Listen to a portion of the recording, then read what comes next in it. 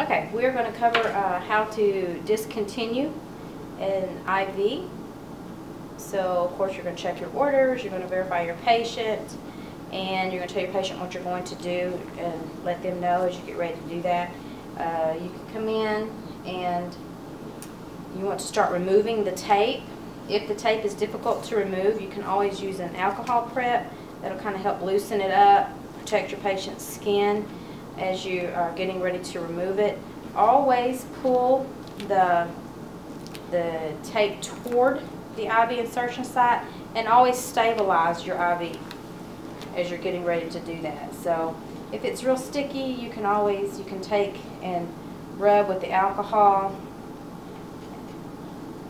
and that will help release some of the adhesive. It's always better to have smaller gloves on when you're doing any of this. It just the glove tips don't get in your way. So you're going to just continue to pull the IV tape towards the insertion site. When you are getting ready, the equipment you're going to need, of course, is your alcohol.